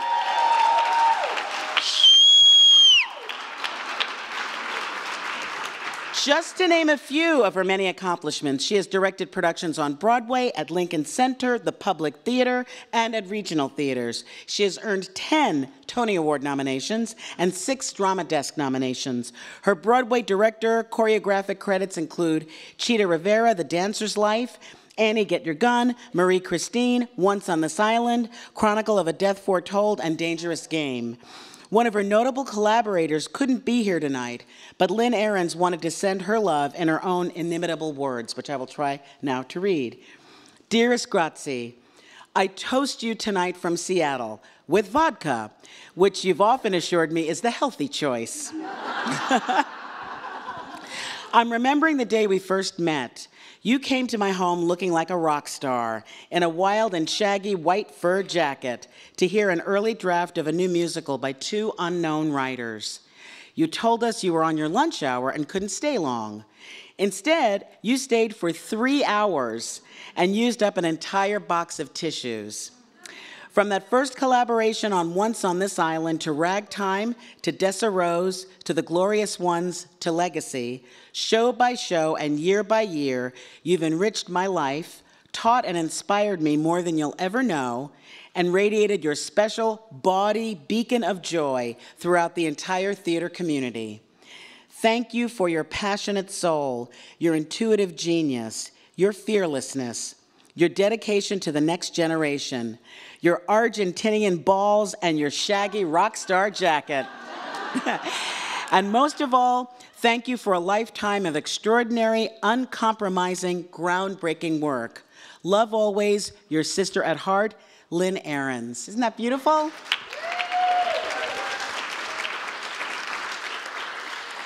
Presenting this award, we have the equally inimitable Michael John LaChiusa. Michael John is a 5-time Tony Award nominated composer, lyricist, and librettist. You can applaud? You should, yeah. He's the man, we can applaud. Broadway, The Wild Party, Marie Christine, Chronicle of a Death Foretold, Off-Broadway, First Daughter Suite, Giant, Queen of the Mist, See What I Want to See, First Lady Suite, Bernarda Alba, Hello Again, Little Fish, and 4 short operas. Break, Agnes, Eulogy for Mr. Ham, Lucky Nurse. In film, Hello Again. Awards, he's won an Obie, a Gilman Gonzalez Fala, Kleben Foundation, Dramatists Guild, and 2008 and 2009 Daytime Emmy. Here to present Graciela's award is Michael John LaChiusa.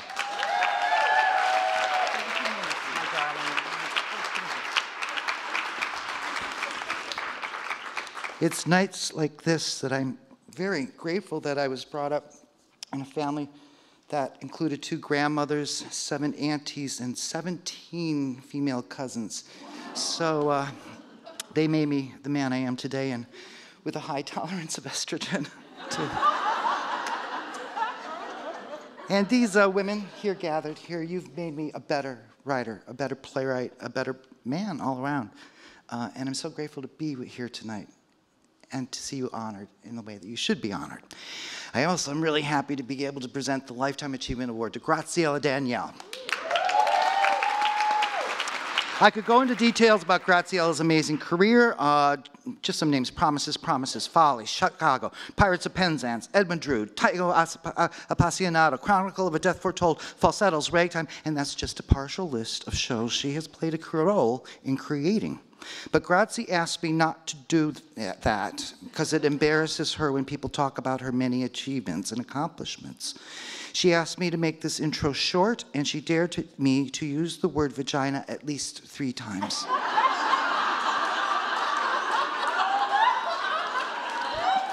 Grazie and I have known each other, worked together for over a quarter of a century. That's over a quarter of a century of laughter, tears, a lot of vodka, not just a shot, a lot of vodka, and creative work that I can say I've been most proud of. She dares me to be the best I can be. Our collaboration is a unique one by anyone's standards, not because Grazie and I communicate so well, which is the cornerstone for any good collaboration, but because for the most part, neither one of us understands what the other is saying. I'll explain. Graciela has this Argentinian French Urdu accent, whatever, and when she gets excited, I can't really figure out what she's saying. And when I get excited, because of my dyslexia, I start talking backwards, like Yoda in the Star Wars movies, and she has no idea what I'm saying. People who've been privy to our conversations have no idea what we're talking about. But for some reason, Grazie and I know what we mean. We have our own language, like the secret languages of twins. I was thinking about this language we share on the way down here tonight, what to call it. It is simply the language of love. Mother-child love, lover, beloved, patriotic love, save the world, don't use plastic straws love, love in all its manifestations. Any work environment that Graciela creates is a place of trust, support, hard work and risk, fun and play, and most importantly, love. And you can sense it when you see a production that Graciela has choreographed or directed, or both usually. This love pours from the stage. It comes from the actors and every word that they sing and every note and every movement they make. You can sense it in every nut and bolt in the set and every thread of every costume designer's design and every note the clarinet player is playing. If there were to be like a police lineup of shows, I'd be able to pick out a Graciela Daniele show in a New York second. I've worked with a lot of directors, men and women who scream, shout, and bully and threaten their shows into existence. And that's fine, whatever means to an end. But the language of love that Grazie speaks produces superior art. This is not to say that Graciela doesn't have a temper. She's a Latina woman, for Christ's sakes, and you do not cross that vagina.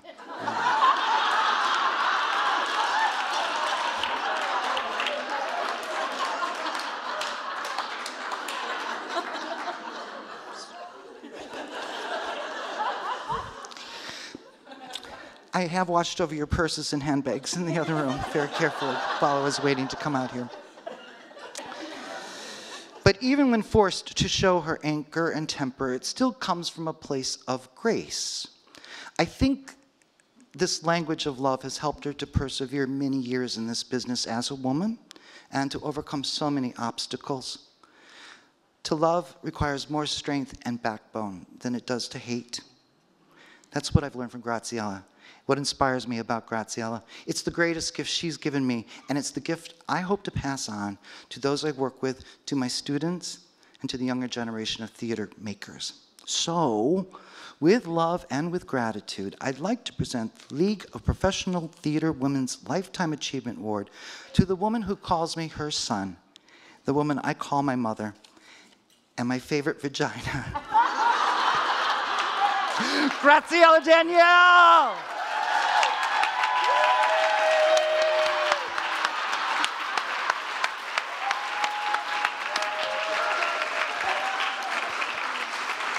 Te adoro, my angelito. Hello, my sisters in the theater. I have to tell you something. I adore this man. He's not a man, he's my son. He has inspired me for so many years. And I work with great people. But there's an affinity that I don't quite understand yet. Maybe it's because he's naughty, neurotic, very funny, and sometimes I want to really got those buns and squeeze them until they bleed. But I adore you. Anyway, getting a little more serious. When I learned that I was going to get this Lifetime Achievement Award, I was elated and grateful and proud. And 2 seconds later, I thought, does this mean that I'm so old I should retire? No way. But before I do, let me tell you a little bit about my life. I was born in Buenos Aires, Argentina, 79 years ago, and I'm still here.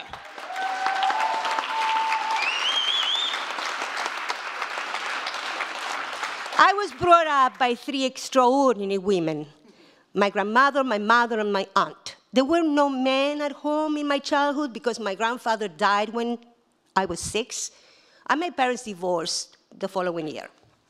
We were working class.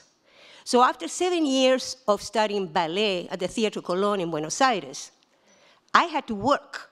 So I started dancing in ballet companies in Argentina, Brazil, Cuba, Colombia, and finally, my beloved France. When I saw in Paris the European tour of West Side Story, I was so overwhelmed that after the show, I sat by the Seine, by the river, and I decided that I had to come to New York to learn how to do what these extraordinary people were doing on that stage. And I did. I came here on September 1963. I was 23 years old, taking classes, jazz classes, because I was a ballerina, so I had to learn how to do that thing that they do here. With a wonderful master and choreographer, Matt Maddox. He asked me if I wanted to be in a Broadway show. And I said, okay.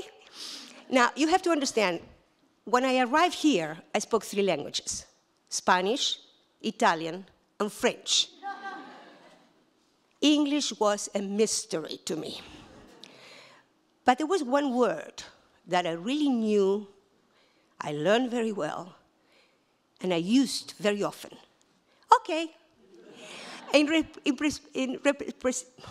I go with my Spanish. In retrospective, I think that that word opened a lot of doors for me. So therefore, 3 months after arriving here, I was on Broadway playing Rita Rio in What Makes Sammy Run. I was lucky. I was good too, but I was lucky. While being in the show, I continued being a Broadway baby for a while. While being in the show Promises, Promises, Michael Bennett asked me to be his assistant in his next show, Coco, and the following one, Follies. Working with him, awoke in me the hunger for creativity. Michael encouraged me to become a choreographer and recommended me for jobs.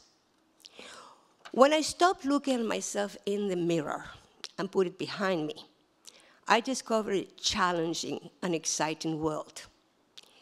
A few years later, I also started directing. Why not? I learned from all the masters I work with, teachers, choreographers, directors, who show me the way to express myself. Therefore, as moved and grateful I am for this award, I must share it with all the artists who made me who I am, including you, Michael John. Before I leave you, are you taking my place? Okay. Before I leave you, I'd like to share with you some words from Martha Graham, which have inspired me for a long time, and still do. There is a vitality, a life force, an energy, a quickening that is translated into action. And because there's only one of you in all of time, this expression is unique. And if you block it, it will never exist through any other medium and be lost. The world will not have it. It is not your business to determine how good it is, nor how valuable, nor how it compares with other expressions. It is your business to keep it yours clearly and directly, to keep the channel open. You do not even have to believe in yourself or your work. You have to keep open and aware directly to the urges that motivate you. Keep the channel open. Thank you, Martha, and thank you to all of you for being here. I wish you a very fulfilling life, and may the gods of the theater bless you all.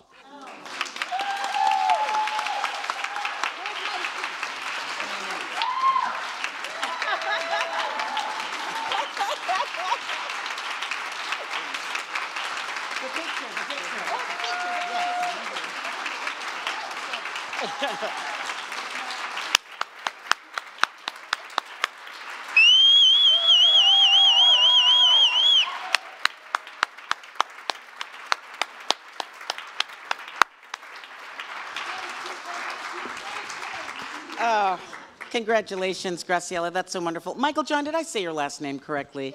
It's Lachusa, right? Or Lacusa? No, Lacusa. I knew him a long time. It was Lachusa, but now it's Lacusa. Okay.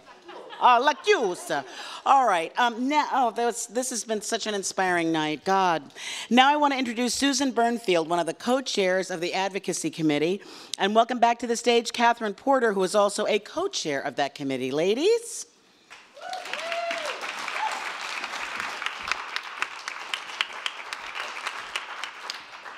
I'm Susan. You remember Catherine. Do you remember where you were when you first saw the Kilroys hashtag parody raid? Nope. Me neither. Well, actually, I do, and I almost fell off my chair in my office.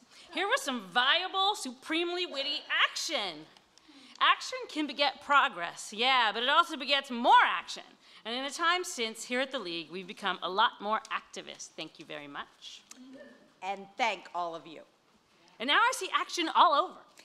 Yeah, it felt a little lonely in 2011 when a few excellent members of the League fired up an early parody initiative, 50-50 in 2020. Those pre-hashtag days. And now look at us. 2020, that's getting real. We are certainly on the road. What exit? Not getting off, moving forward. Theater people and their metaphors. 2020 is a biggie. The Kilroys are back. It's also the year of the Jubilee, which is a challenge to every theater in America to produce a season of work by underrepresented people.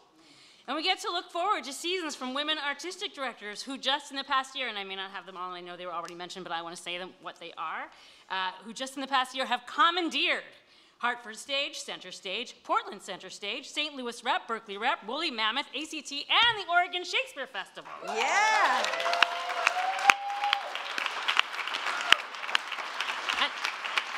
And I think we can go back another year and mention Paige as well. Yeah. Is that all? Even if we're still a bit low on production numbers yet, we are getting the power. I like power. I'm really happy with power. Last year at this event, you unveiled #OneMoreConversation, our hiring initiative around parity for women in all disciplines of our field. And I hope you all have been and will continue to expand your circles and processes by having that one more conversation with a woman, designer, collaborator, staff or board member, pogo stick jumper, whatever you got.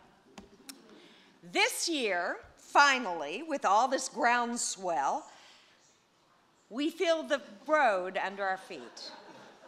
But we also got to take a turn driving. So take out your phones, as said hours ago.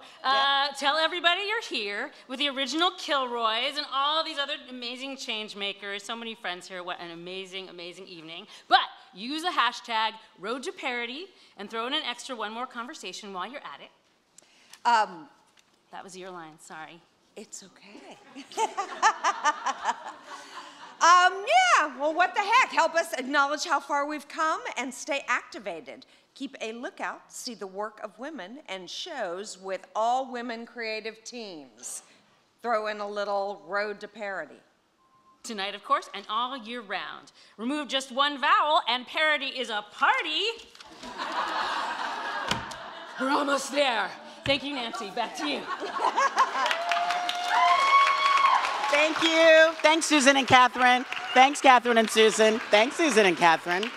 I was earlier making the mistake, Road to Party, because I guess that's where, but it's parity. So anyway, first off, let me just say what an honor it is to be here tonight and how inspired you all have made me. I could cry. I'm a writer. I've had my moments of frustration and doubt. I've been inspired by male writers and white people. Because you do that because when you're the other, right? The other. And it's just so wonderful to see maybe the scales begin to shift. And you all will inspire many people because we can all find common ground. So God bless you. Thank you. Thank you.